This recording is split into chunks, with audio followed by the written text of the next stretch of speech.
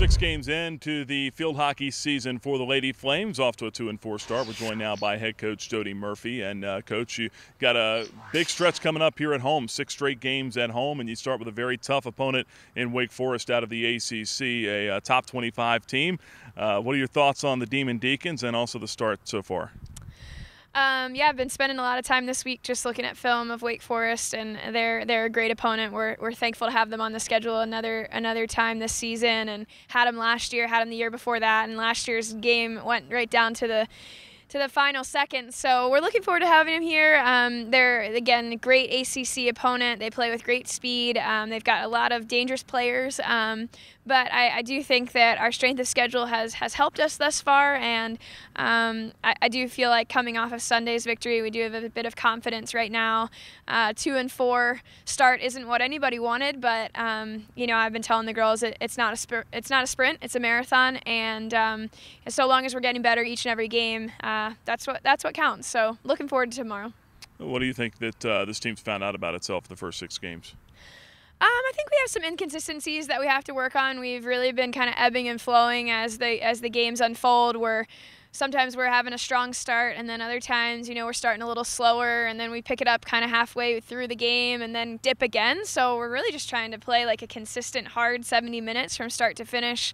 I think we're finding that, you know, structurally we've got some gaps and some things that we've got to work on, connecting all the lines, having accountability between lines, all the way from our goalkeeper all the way up to that center forward. So I'm thankful for what we're learning, and I know the girls have a great attitude and a great spirit, and they're willing to get back to the drawing board, you know, each and every day. Sarah Guy leading the team in scoring so far this season, a couple of goals and 5 points for her. What have you liked about Gype so far? Yeah, she's made some good adjustments just even in the last 2 games, just playing for pace and being less just doing less. I think so many times, you know, less is more in this game, and I think she was getting caught early on trying to do too much with the ball, and we've just asked her to play a little bit more simple, and I think as a result she's breaking through defenses much easier, and she had a great finish on Sunday with an awesome volley shot. So I think her play is beginning to really take its form right now. Mallory Cuscio having a really good year defensively. She's 10 saves away from her personal record of 43. What's it been about her this year that she's been able to kind of step up? Yeah, it's about her confidence, believing and knowing that she can do it, and she, you know, she played some last year, had about 3 or 4 games in under her belt, but just getting back in the mix for her has been really important, and playing confidently, knowing that she can come out and make big saves, and having a defense behind her that trusts her. So she's been doing really well. She's been being super vocal and really been a mainstay back on that line for us. So great anchor, and we're looking forward to her continuing on with hopefully some shutouts here real soon. Mentioned Wake Forest, they're ranked 12th in the country coming in here on Friday. Then on Sunday you got a Missouri State club that's 2-3 so far this season on a little bit of a Virginia swing. Give us a scouting report on them. Yeah, so, yeah, I mean, Missouri State, we played them a couple years ago. We didn't see them last year on the schedule, so I'm looking forward to just getting them here, hosting them for the first time on our turf.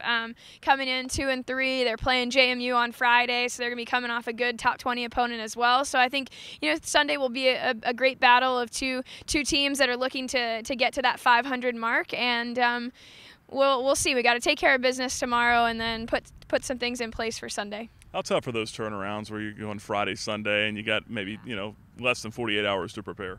Yeah, they're hard. We've talked about it before, but, you know, we have a strict regeneration type of system that we have in place to hopefully get the legs back under us. But I'm not going to lie, you know, the bodies break down, and there's a lot of aches and a lot of pains and a lot of soreness. So we try to work really hard on Saturday and that off day to get the girls' legs back, you know, and doing ice baths and all sorts of stuff to get them ready to go. But it's not easy. It's not easy on them. It's not easy on the coaches, too, trying to get that turnover and film and game plans. But everybody's doing it, so we're no different in that. All right, Jody, appreciate the time. Wish you the best of luck here coming up this weekend, all right? Great. Thanks, Nick. That's Jody Murphy, the head coach of the Lady Flames field hockey team. Check out the Lady Flames this weekend at libertyflames.com. For the Liberty Flames Sports Network, I'm Nick Pierce.